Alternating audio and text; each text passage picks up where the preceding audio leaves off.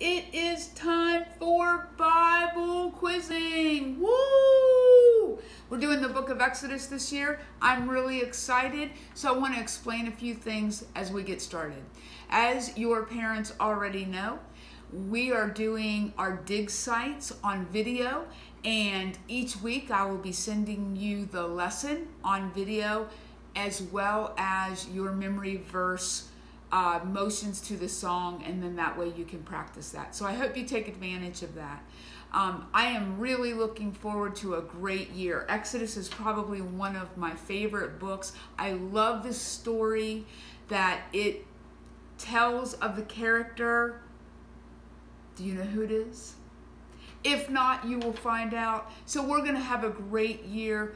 I just want you to know that I probably, during my videos, so that I can have the screen close so that you can see it, I will not be on the videos of most weeks, but I probably will do some type of just saying hello to you and praying for you and hoping and giving you words of encouragement.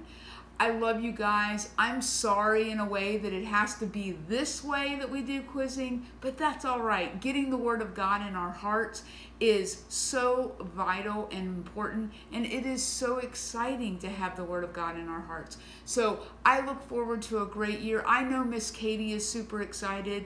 She's given you these books weeks ago, and now is the time. Yay! So guys, let's get ready for our lesson. And know that we love you and we're excited about quizzing this year. Verse 7. Exodus 3, verse 7. The Lord said, I have been eating the misery of my people in Egypt. I have heard them crying out because of their slave drivers. And I am concerned about their suffering. Exodus 3, verse 7. The Lord said, I have been eating the misery of my people in Egypt. I have heard them crying out because of their slave drivers. And I am concerned about their suffering.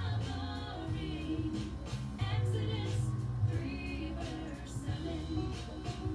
The Lord said, I have been eating the misery of my people in Egypt. I have heard them crying out because of their slave drivers.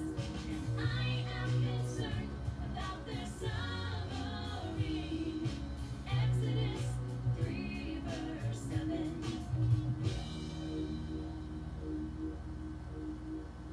Let's break that one down. This is from the book of Exodus. So we're going to use this action a lot for Exodus. We're just walking out. The people are leaving the land. So we're going to do the Exodus 3, verse 7. The Lord said, I have indeed seen the misery of my people, like you have binoculars, in Egypt.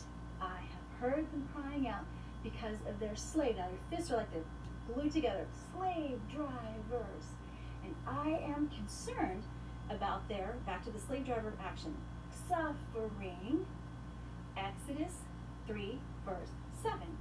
Let's try it together. Exodus chapter 3, verse 7. Exodus 3, verse 7.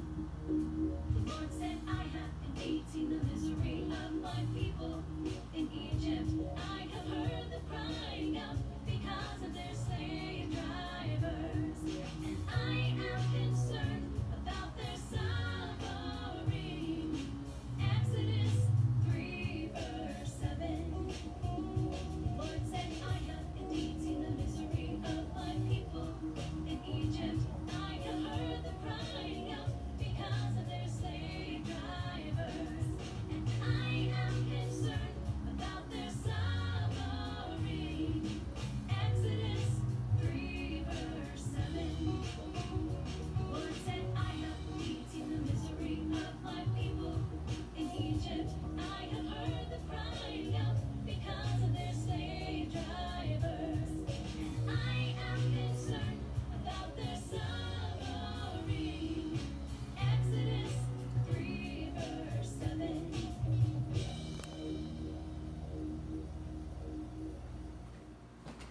All right, guys, I'm back. Like I told you in the video, the teaching video, there are snapshot motions that are part of each week, and I want to do these with you so that it can help you to remember in one little motion what our lesson is about each week. So this week our motion is this.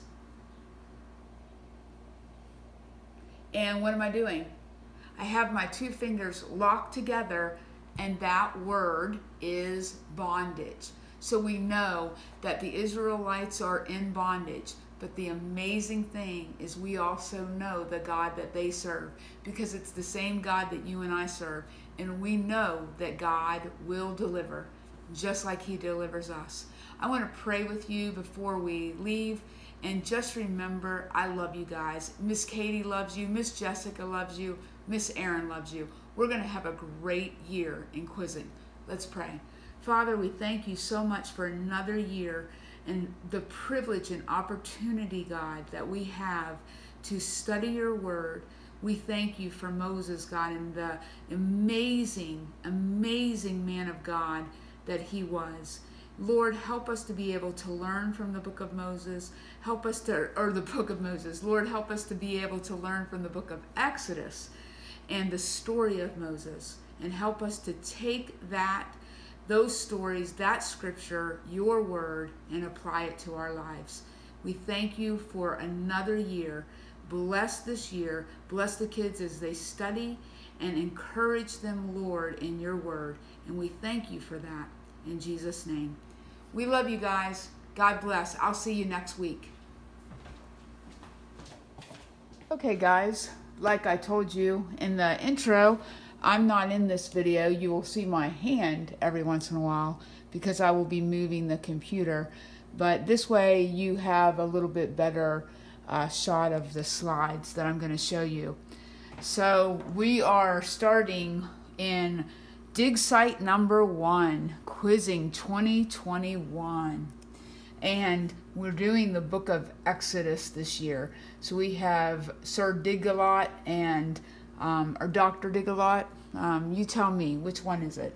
So really excited that The Adventures of Exodus, it's probably one of my favorite books, just because it tells an amazing story and how God brings his people out. So I'm excited about it, and I hope that you are too. I hope you've been studying. I know Miss Katie gave you the books several weeks ago, so I hope you've been studying and you're excited about quizzing this year. Let's get into it. So we're going to be studying about this guy. I hope you know who he is. He is holding 10 commandments. So does that give a good hint? That is Moses. And so the book of Exodus talks about the life of Moses. So we're going to begin. Let me ask you a quick question. Have you ever had a situation or a problem that made you sad, or you felt like, you know, where is God? The amazing thing is sometimes all of us feel that way, but the amazing thing is that when we do, God is there. He is in the midst of the suffering and in the pain with us, and he knows how to deliver us from that pain and that suffering. And that's exactly what he did for his people in the book of Exodus. So our weekly memory verse is from Exodus 3:7.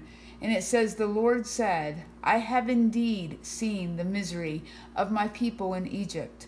I have heard them crying out because of their slave drivers, and I am concerned about their suffering."